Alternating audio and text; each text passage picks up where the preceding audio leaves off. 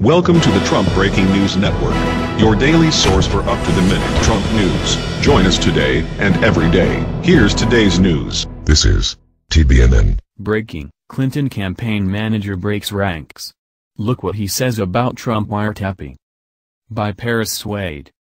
As Obamagate gets bigger and bigger, more people are admitting that they knew about the wiretaps.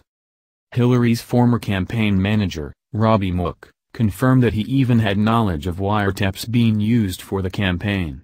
Hillary even tweeted about the wiretaps a week before the election, according to the Gateway Pundit. According to Fox News, here's what Robby Mook specifically said.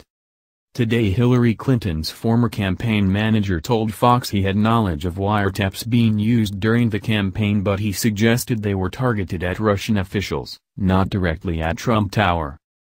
Here's the video below.